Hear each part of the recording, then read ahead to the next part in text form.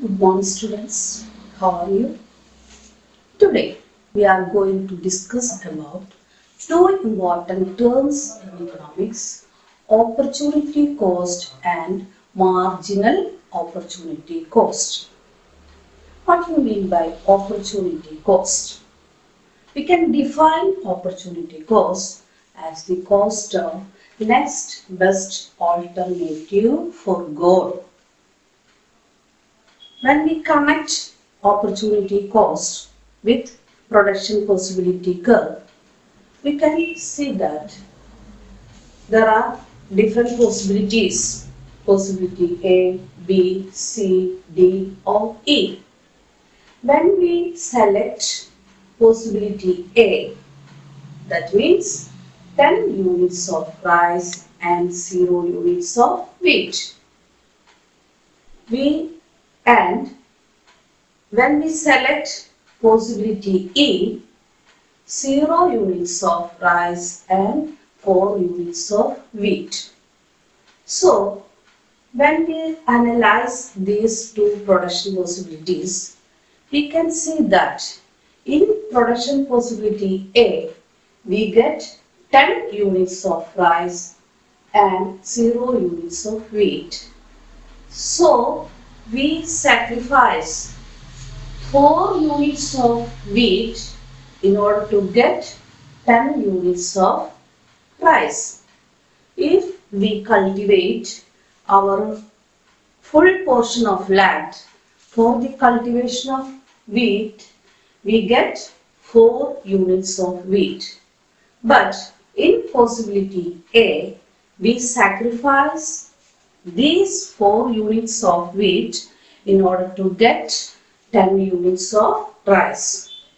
So, the opportunity cost of 10 units of rice is equal to 4 units of wheat.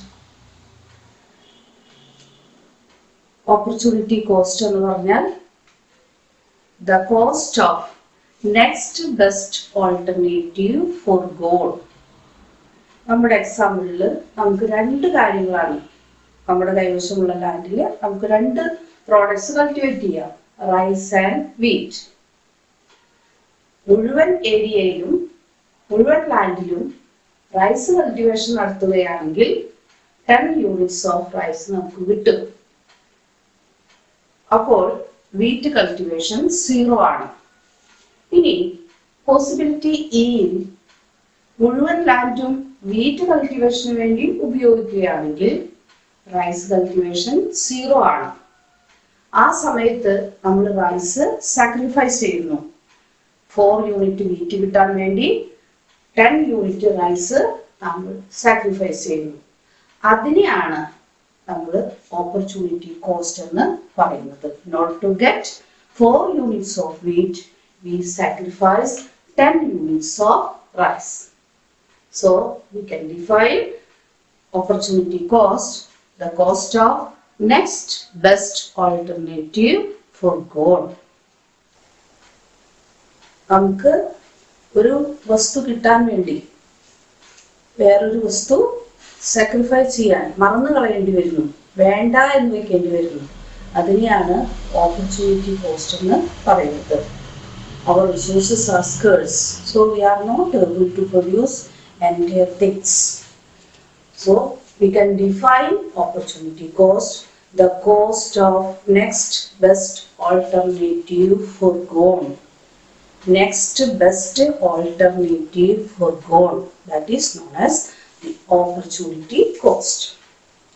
Next term is marginal opportunity cost. Look into the table. There are different production possibilities.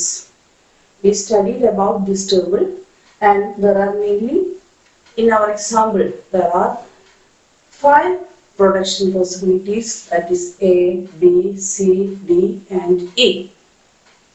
When we select production possibility A, we get 10 units of rice and 0 units of wheat. When we produce or when we select possibility B, we get 9 units of rice and 1 unit of wheat. In order to get 1 unit of wheat, we have to sacrifice 1 unit of rice. The cultivation of rice decreases from 10 units to 9 units in order to get 1 unit of wheat. Then, in the possibility C, we cultivate 7 units of rice and 2 units of wheat. We get 1 more additional unit of wheat. But in order to get 1 more additional unit of wheat, we have to sacrifice 2 units of rice. 2 units, 9, 7.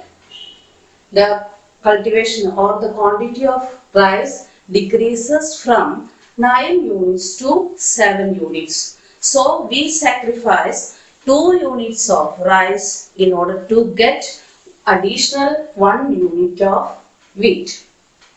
Then in our production possibility D, rice output is equal to 4 units and wheat, we get wheat 3 units. So the output of wheat increases from 2 to 3. 1 unit more. We get 1 unit more output of wheat. For that 1 unit, we reduce 3 units of rice. 7 units minus 4 units. 3 units. We sacrifice 3 units of rice. Then in the possibility E, the output of rice is equal to 0 and output of wheat is equal to 4. So we reduce or we sacrifice the whole amount of rice in order to get 4 units of wheat. This is known as marginal opportunity cost. We can calculate marginal opportunity cost. MOC is equal to delta Y by delta X. Delta Y, delta means change in commodity Y. In our example, we can use Y in the place of rice. And delta X, change in cultivation of wheat, delta X. Delta Y divided by delta X. In our example, for example, in combination or in the production possibility B, delta Y is equal to 1, 10 by 10 minus 9. That is equal to delta Y is equal to 1 and delta X is equal to 1. So, marginal opportunity cost is equal to 1.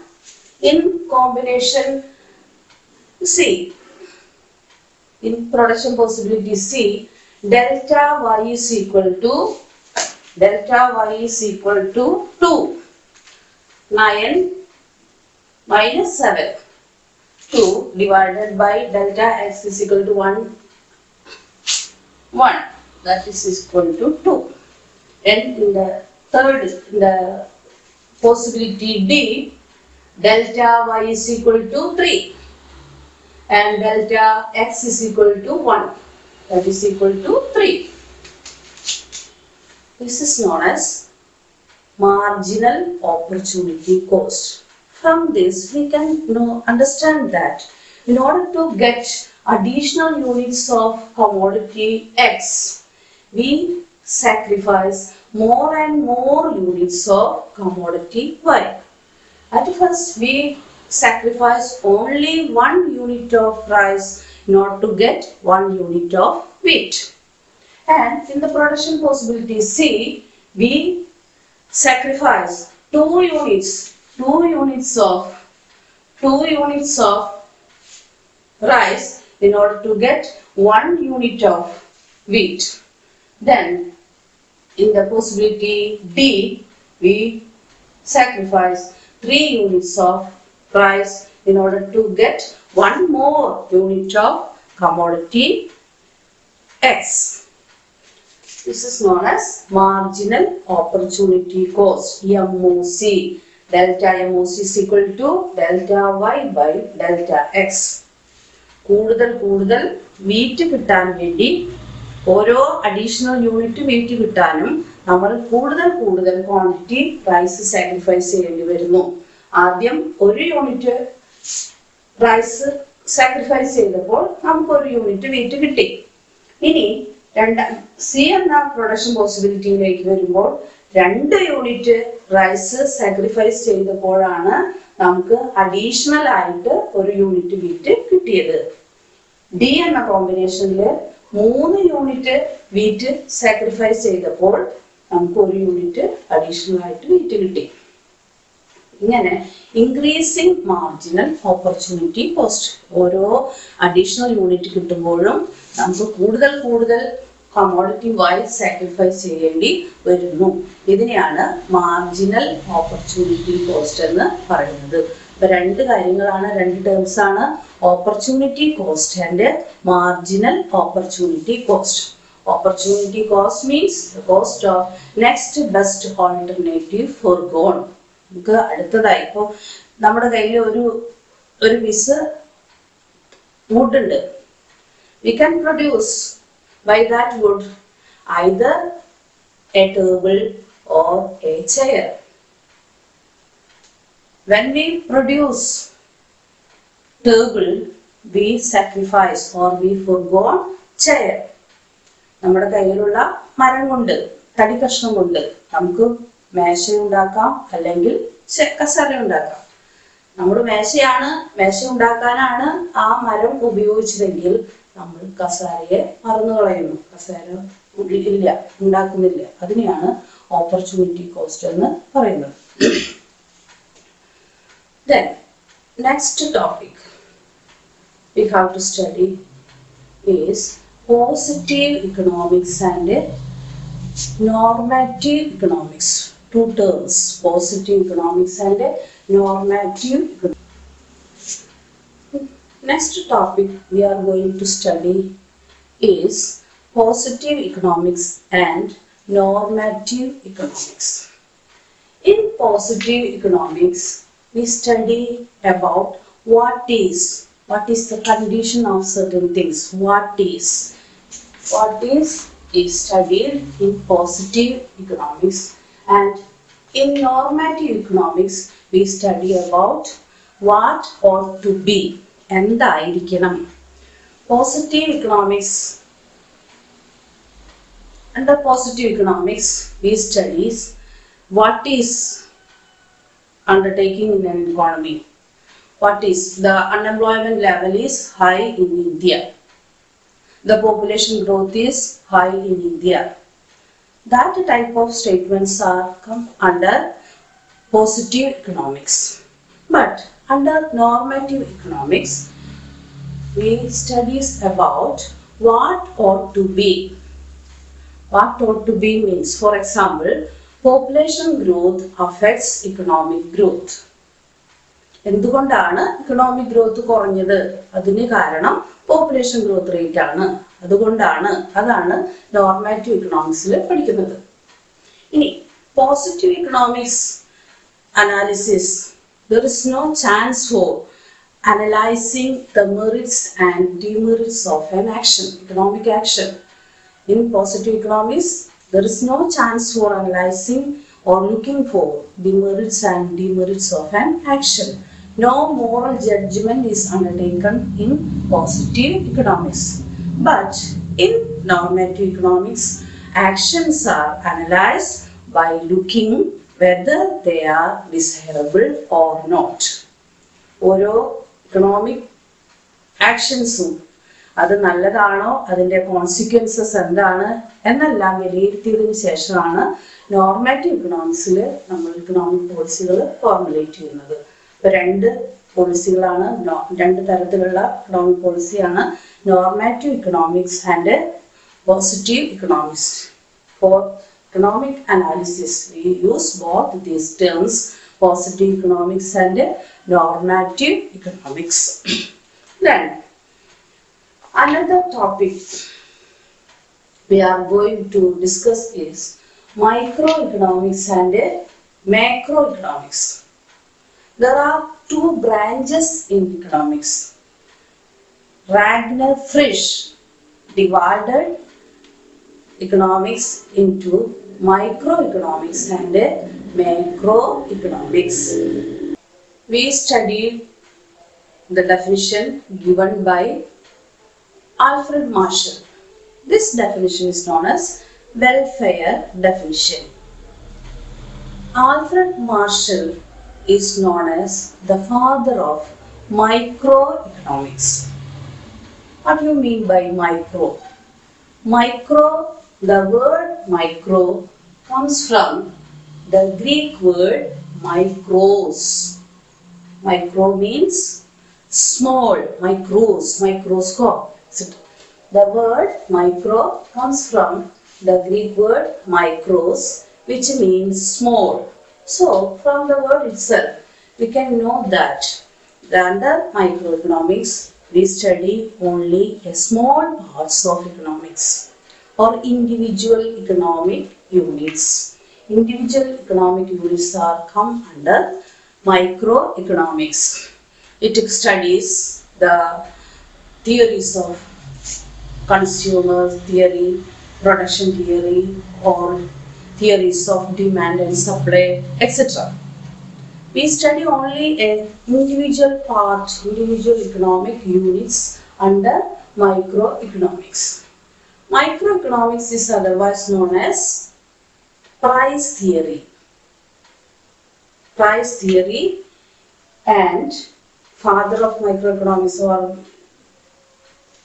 the studies of Alfred Marshall, gave more importance to microeconomic analysis. So he is known as the father of microeconomics, Alfred Marshall. It gives only a partial equilibrium analysis of an economy. But under macroeconomics, we study economy as a whole, aggregative economy. In microeconomics, we study about individual economic units, demand, supply, production and cost. It studies about the producers, consumers, etc. But in macroeconomics, we study the economy as a whole. If we study the cases of per capita income under microeconomics, but in macroeconomics, we study about national income, aggregate economic growth, general price level, total employment, total income, etc. The studies or the theories of international trade, trade cycle, general level, price level, etc. are studied under macroeconomics. So we can make a comparison between microeconomics and macroeconomics. Questions may ask, distinguish between microeconomics and macroeconomics. Then, who is known as the father of microeconomics? Father of microeconomics is Alfred Marshall, and the father of macroeconomics is J.M. Keynes. In my macroeconomics, we studied more theories by J.M. Keynes. Then, in macroeconomics, we studies, or the macroeconomics gives us a general equilibrium analysis of an economy. When we compare microeconomics and macroeconomics, we can say that microeconomics gives us only a worm's eye view, but macroeconomics gives us a bird's eye view. What do you mean by worm's eye view and bird's eye view? We know that worms gives us a small thoughts. മണ്ണിര, worms, മണ്ണിര, അതിന് വലിയ ലോകങ്ങളൊന്നുമില്ല, ചെറിയ കാര്യങ്ങൾ മാത്രമേ അതിനറിയുള്ളൂ. പക്ഷെ birds eye view means ആകാശത്ത് പറന്നു നടക്കുന്ന പക്ഷികൾ വലിയ കാര്യങ്ങൾ, ടോട്ടലായിട്ടുള്ള കാര്യങ്ങൾ, ഒരു മണ്ണിര കാണുന്നതിനേക്കാൾ വളരെ വിശാലമായ കാര്യങ്ങളാണ് ബേർഡ്സ് ഐ വ്യൂ നമുക്ക് തരുന്നത്. അതുകൊണ്ട് മാക്രോ ഇക്കണോമിക്സിനെ നമുക്ക് macro economics gives us a bird's eye view and microeconomics gives us a worm's eye view. And microeconomics analysis gives us only a partial equilibrium, and macroeconomics general equilibrium analysis. And when we compare, or we can compare the microeconomics into a tree in a forest, and macroeconomics is compared to a forest. Macroeconomics നമുക്ക് ഒരു കാടിനോട് ഉപമിക്കാം. കാടാണ് macro economics, അത്രയും വലിയൊരു ലോകമാണ് macro economics. ആ കാട്ടിലെ ഒരു വൃക്ഷം മാത്രമാണ്, വൃക്ഷത്തിനെ കുറിച്ചുള്ള പഠനമാണ് മൈക്രോ എക്കണോമിക്സ് എന്ന് പറയാം, കമ്പയർ ചെയ്യാം. So once again we compare, or we can distinguish between microeconomics and macroeconomics. Microeconomics, the word micro comes from or derived from the Greek word micros, which means individual, small. Micros means small. It deals with individual economic units. That is the economic behavior of a consumer or a producer or an individual. The theories comes under microeconomics is theory of demand and supply, production and cost, etc. But macro, the word macros gives the meaning of Greek word macro is large, which gives us an idea of the economy as a whole, aggregative economy, general study of general price level, international trade cycles, money and banking, monetary policy of a country, etc. are studied under macroeconomics. The partial equilibrium analysis is done in microeconomics, and general equilibrium analysis is done in macroeconomics. We can compare the study of a forest and study of tree. We can compare macroeconomics as a study of forest and microeconomics as a study of a tree in a forest. Microeconomics gives us a worm's eye view and macroeconomics gives us a bird's eye view. So today we discussed about opportunity cost, marginal opportunity cost, positive economics, normative economics, and microeconomics and macroeconomics. Now we completed our first chapter. This chapter is very important in the examination point of view. Several questions are asked from this topic. Now we are going to discuss the important questions asked from this chapter in the public examination.